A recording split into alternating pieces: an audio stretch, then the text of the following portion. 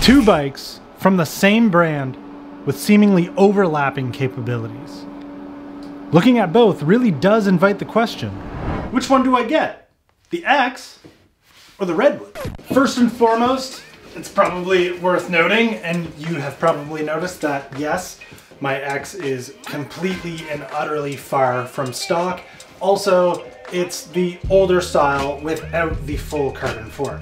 The Redwood, it's pretty well stocked, save for a different seat post and saddle. What does that have to do with any of this? Kinda nothing. I just know it's gonna come up in the comments. What you should know is these days is the Redwood build kit and the X's build kit. That is the shifters, the drivetrain itself. They're pretty well exactly the same between the two. One by Microshift Advent X with an 11 through to 48 cassette, a 38 tooth chainring. I believe they all use the same handlebar and same stem now. The seat post diameter is different, so of course you get a different seat post between the two, but the saddles are the same. The most noteworthy differences between the two is wheels. The Redwood comes stock with a tubeless ready rim where the X does not. The bottom bracket shell is mountain bike width on the Redwood and road bike width on the X, and the brakes are different. The dual-sided like mechanical piston brakes that are on the Redwood are definitely a step up over the Tektro flat mount brakes that come on the X. Out of the differences between the two, the wheel set with the tubeless ready rim and the sealed bearing through axle hubs on the Redwood really help justify the $200 variance between the two builds. You certainly do get more out of the box on paper value out of the Redwood than you kind of do out of the X. But for $200 difference, maybe those things don't matter to you.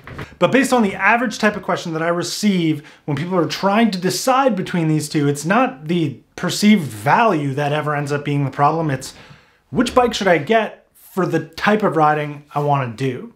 And that is what I'm going to try and answer for the rest of this video with my opinions between the two. So, for the sake of comparison, I printed out both the sizing sheets for the X and the Redwood and took the liberty to take, in my opinion, some of the more interesting geometries. Top tube length equivalent between the two, 55 centimeters. Both my bikes are size large. Seat tube length on the Redwood is published at 55 centimeters. That measured out perfectly. Published on the X is 54 centimeters. I measured it at 56, which made sense because I've always found that this bike is taller and more difficult to stand over than the Redwood has.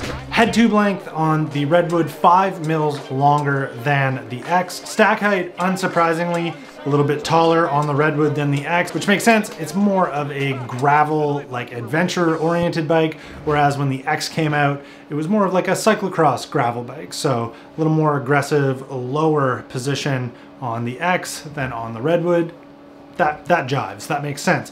But what I'm surprised about is the reach. The published reach measurements between the two actually shows the Redwood as the longer, more laid out bike than the X, albeit it's by 8 millimeters, but it is surprising nonetheless. Obviously, I can't confirm that measurement because I don't have the stock brakes, handlebar, or stem, or saddle, or seat posts on the X anymore.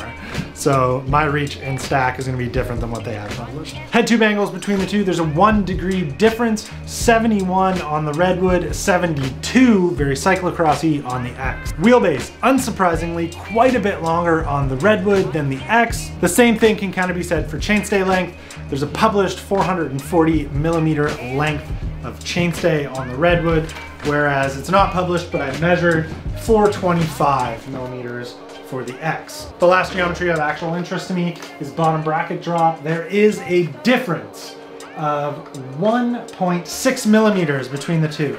The Redwood has a 1.6 millimeter, slightly higher bottom bracket than the X does.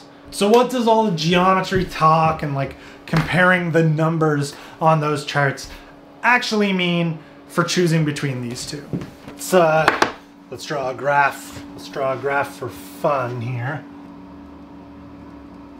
So here we have a table that shows like road asphalt, perfect asphalt right here on this end. In the middle, we're gonna call this like gravelly fire roads, or as Russ likes to call some of these rocks, baby heads. That creeps me out, so I don't like to say it too much.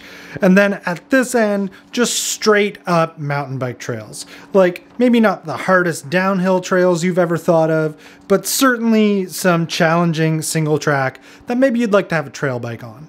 Let's start for simplicity with the X. It's certainly not an all-out full-on road bike, but it's definitely not a mountain bike. I also don't know that I would even go as far as to say that it's like the perfect big rock gravel bike, but it can do it. It's capable of doing it. So as we get away from perfect road asphalt where it's not going to shine its hardest, but as the roads start to break up and maybe you're not going to want to bring your super fancy carbon road bike out on, it starts to shine.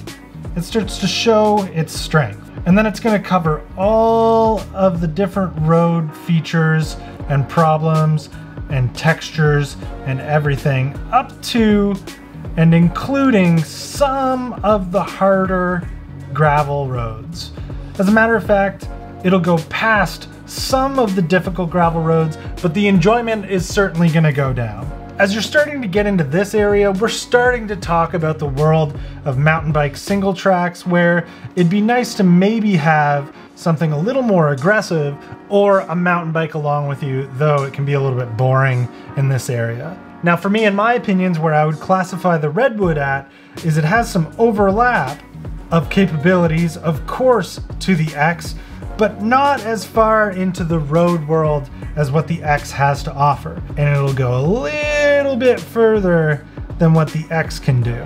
Though I would consider its range of usability to actually be a little bit smaller than what the X is. It is definitely noteworthy that the Redwood's not a replacement for getting into the mountain bike world. It just isn't. But it is a wildly enjoyable companion on lots and lots of different types of gravel, fire road, like chunky single track areas where like a mountain bike might be kind of boring.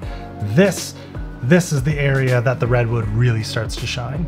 Okay, put even simpler, the X, it really is just kind of a cyclocross bike. They're now more referring to it as a gravel bike. If you ask me, if you're gravel curious, but you want to spend some time on the road and possibly one day want to try a couple cyclocross races, this is the bike. You can really push its limits off-road. Trust me, I've done it. Or you can take it in the other direction if you find that you're not real crazy about a drop bar bike, super off-road, and just really lay this thing out, built as a big tire disc brake road bike. It's also got more provisions on it for like racks and other attachments that you might want to use for adventuring if you find yourself wanting to do that beyond cyclocross, road riding, and stuff like that. It's a good companion for pretty much anything you can decide to want to do. And then there's this thing, the Redwood, that if you feel like you're going to spend a lot more time on chunkier off-road, you really do want to try the whole like riding some mountain bikey, chunky single track trails on a drop bar bike, the ability to run big 650B tires, especially out of the box, and then just endless options for bolting on basically whatever you could possibly want for this whole like bike packing thing, then this might make a little more sense to you, though its abilities are narrowed a little bit. Just the fact that there's so much emphasis on provisions for racks, fenders, and so much emphasis on tire, it certainly takes away from some of the usability and the ability to make it a little bit more of a road machine. And I don't think that if I decided I wanted to do any cyclocross racing, that this would ever be the machine that I would ever go for. Its longer chainstay, wheelbase, the 71-degree head tube angle just sort of creates a little bit too slow of a handling bike for the tight, quick, nimble characteristics that you want out of a cyclocross race machine. Though I would say anybody who's considering the Redwood over the X probably isn't super interested in getting into the racing world as it is, and you're probably a little happier with that big tire, stable feeling machine that's just gonna kind of like plow through everything in front of it. So, which of the two would I have to recommend if you were on the fence and you weren't sure which you wanted to get between the two? Probably the X. That would be the sensible decision. But the Redwood's just so much cooler looking.